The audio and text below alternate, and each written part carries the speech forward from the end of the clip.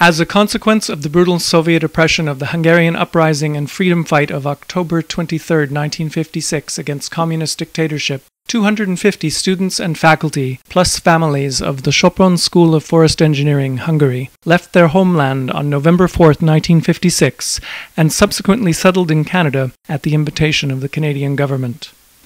Their first permanent home was set up in Powell River, British Columbia, through the generosity of the Powell River Paper Company, whose successor, the Catalyst Paper Corporation, assisted in the 60th anniversary celebration of that event. The celebrators wish to express their thanks and gratitude for the welcome and generosity that was shown towards the group.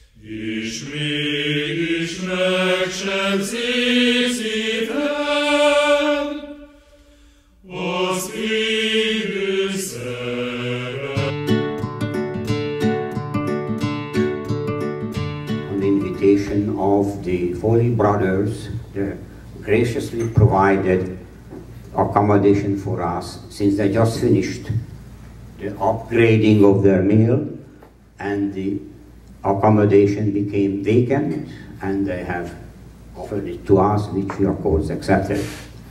The interesting thing that our group operated during this time of our university as an independent but somewhat tied to the identity of the forestry faculty of UBC under the name of Sopron Division.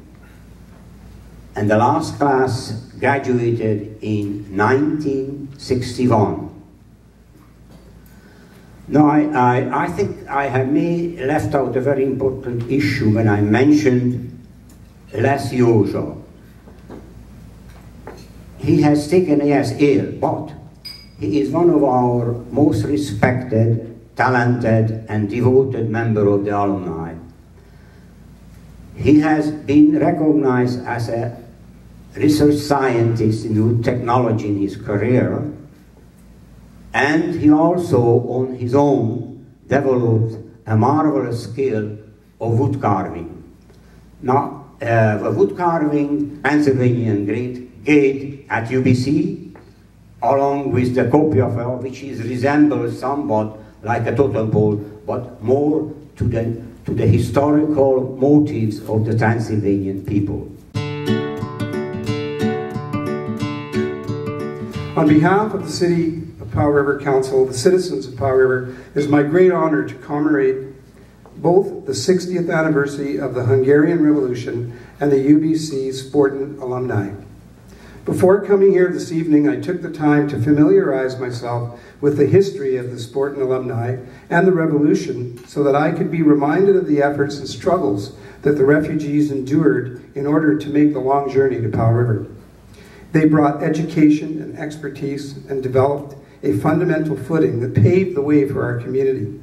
Forestry is imperative to Powell River. We actually just celebrated 100 years of papermaking, and it provides our peoples with jobs, as well as encouraging our economic development and stability. To understand that they, to this day, still meet monthly and hold annual picnics is to be admired. You continue to work together not only for yourselves, but for the good of the whole forestry community through grants, scholarships. These acts of kindness and giving do not go unrewarded, hence their continued successes. We are grateful that they managed to endure the difficult times and strengths, persevered, and you did so with grace. Together you helped build this foundation, and together continue to nurture it. We offer our sincere thanks to all of you. In closing, I wish to state that Powell River is humbled to have played a role that they did in this crucial time in past history and helped the Hungarian people create a foothold in Canada. We are proud that we were able to play a significant role in welcoming and helping to nurture your continuous studies in forestry under the UBC banner, and also employed some of the refugees as they struggled to start a new life. Both in Powell River and the great Hungarian community have benefited. Powell River is honored to know that our small part in this journey for so many has not been forgotten. God bless you all. Thank you for coming.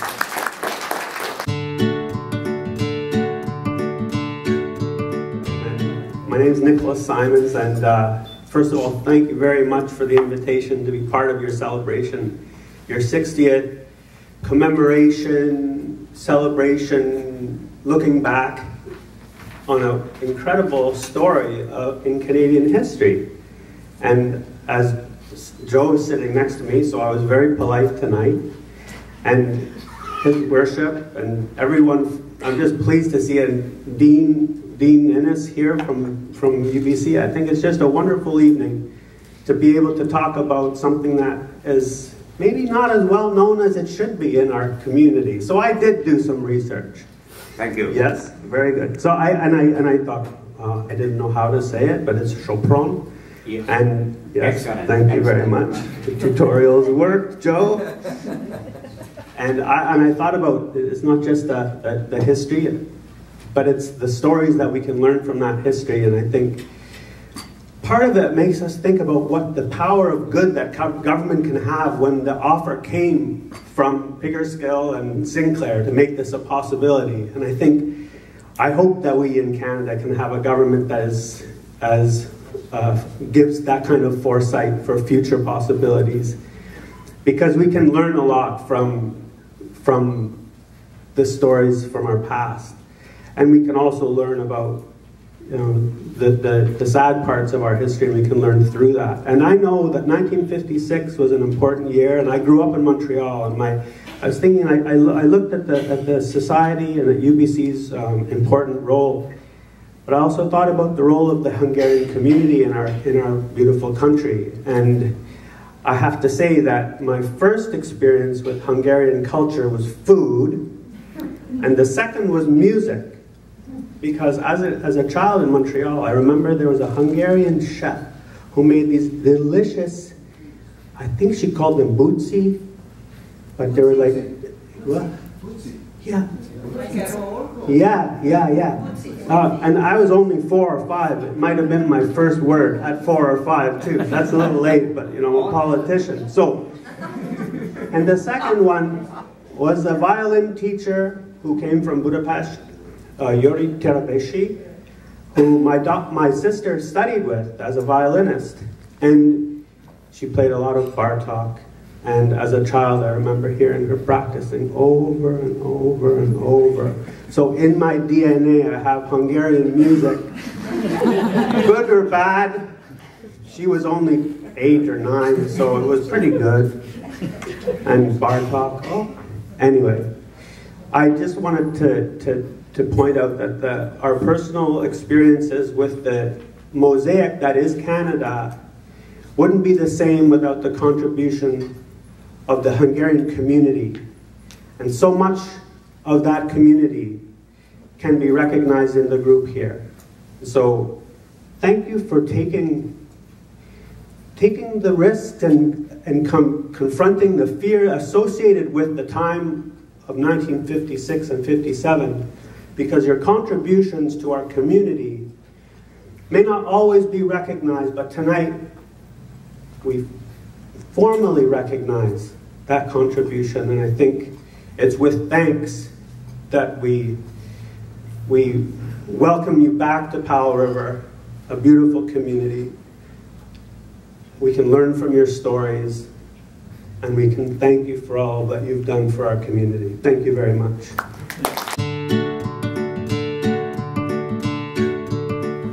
The Right Honourable Nicholas Simons, His Worship Mayor Formosa, distinguished guests, ladies and gentlemen, it's a real pleasure to be here. Servus. 207 years ago, forestry started in Hungary at the Kalman Rollo, accompanied by what really was one of my predecessors, Dean George Allen. Made some very wise decisions 60 years ago. And that was that you should come to UBC. And I think we are still living with the legacy. In fact, I know we are still living with the legacy, because I still have a guy called Tony Kozak who comes into the faculty every day. He was teaching students until this year. He's now stopped. But his son, Rob Kozak, is my Associate Dean for Undergraduate, following in the footsteps of Tony Kozak. So things continue. And I think we're seeing the same happening in the industry side. Joe Senior, Joe Junior. And I am sure there are many others. One of the things that really struck me was what a big impact the Sopron alumni, as you now are, but at the time the Sopron students and faculty made to our faculty. At that time, we had roughly 100 students, and as far as I can work out, maybe 5 professors. They were suddenly joined by 200 students and 14 professors. It trebled the size of our faculty. I'm sometimes asked about our faculty today, and my boss says to me, "Are you sure you've maybe got too many international students?" And I say, well, we have 35%, which is one of the highest at UBC. But in 1957, we were 68% international. So what's your problem? And she hasn't got an answer to that. I gather that UBC was not necessarily the best of hosts when you first came.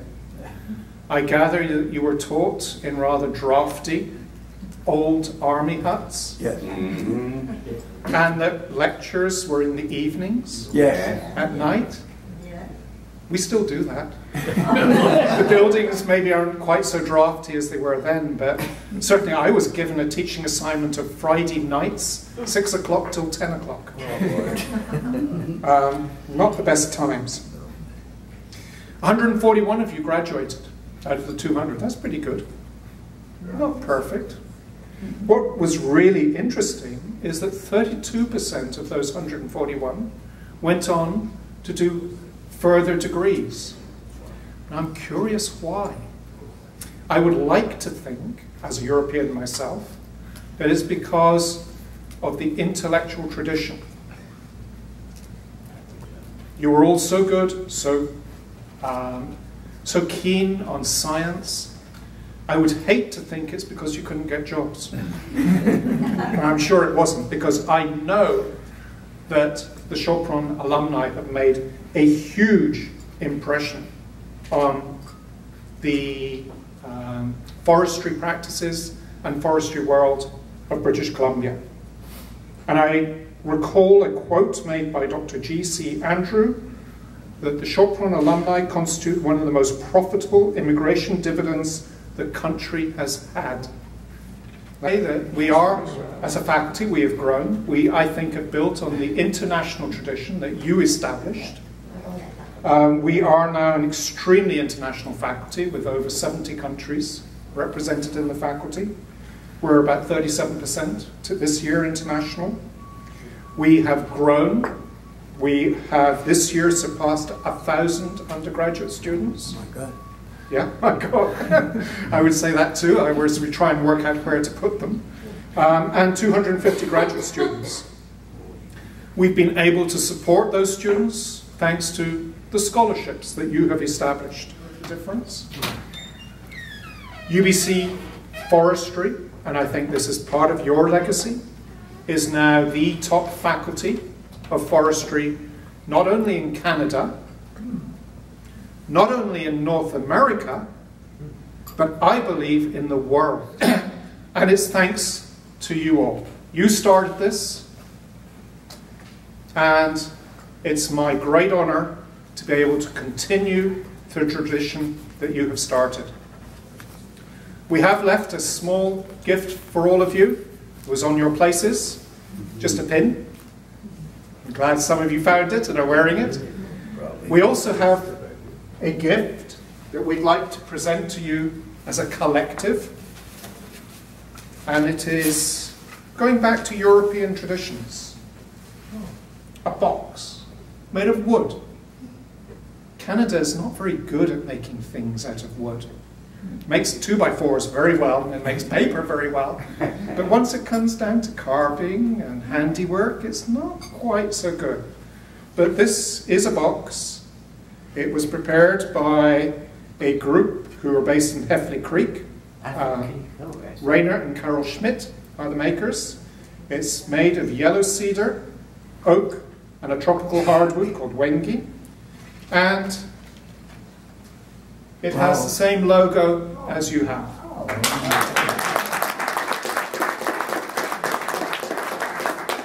Celebration of the Sopron alumni of UBC, recognizing their 60th anniversary in Canada and special relationship with the Faculty of Forestry. Thank you very much. Even the pin is marvelous. Of course, it's Emil. It's exactly the same logo as you have on the pin. So let's put it all up here. Thanks. You came to Canada the same year as I was born. So you've done very well. Well done.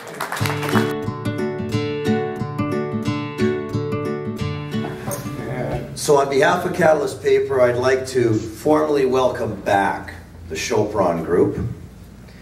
Catalyst Paper neve ben Voslim a Soprani alumni eat Powell River ben. Oh, I'm not done yet. It's our honor to support this reunion in the same spirit as the Foley brothers did on the behalf of the Powell River Paper Company back in 1957. Abe Uj Mint Foley Tasverik as er kilensaz utfen heetben, Catalyst Paper, Sinten Tamoyatja, a Sopron alumnit. Does anybody understand? Yeah. Okay. So far, so good. All right, keep going. As many of you may know, this is a very special and personal occasion for me, because as has been pointed out, not only am I a second-generation forester and graduate of UBC, but obviously the son of two of the guests here, Joe and Mary Nemeth. Mint ish meritesh ezej kulosinisen emle kezetesh eshemini shamomamra hisen ejik vajok a Soprani alumni mashodik generatsiojanik esh Suleim Nemet Joske és Maria itt ülnek közöttetek.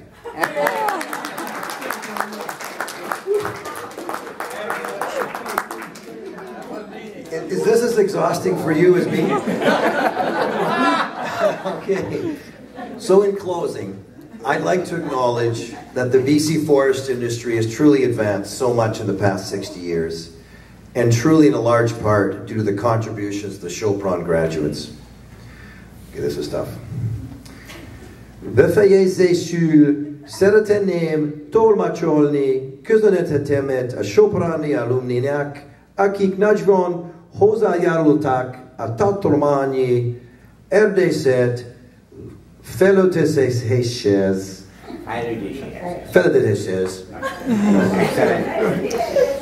Thank you. Köszönöm szépen. And now the most important part. I need the wine. Can you pass my wine? Oh yeah, fine, yeah. Thank you, sir. So in closing, a toast to the reunion. Egészségükre.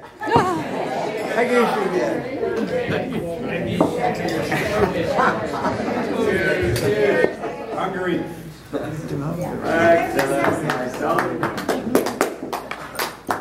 Very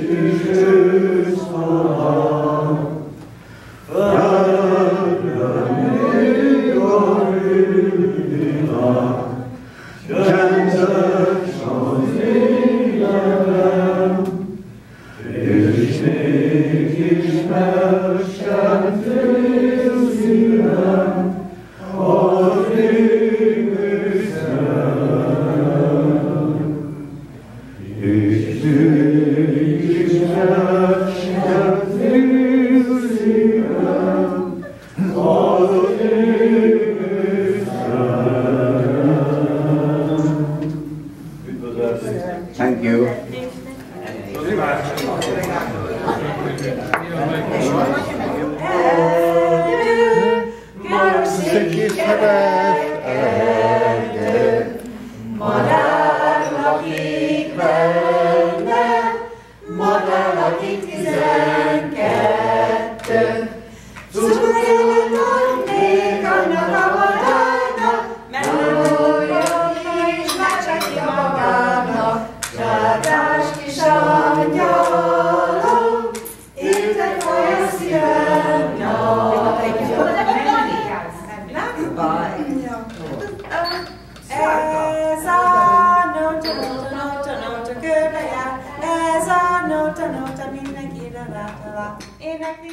Ma egykor majd a végzet, Sopronból menni készlet, fakadjunk dalra mind, szerencse fel, fiúk, fakadjunk dalra mind, szerencse fel, fiúk, s ha visszatérünk újra, e vidám koszorúba, szóljon a dal megint, szerencse fel, fiúk, szóljon a dal megint, szerencse fel, fiúk.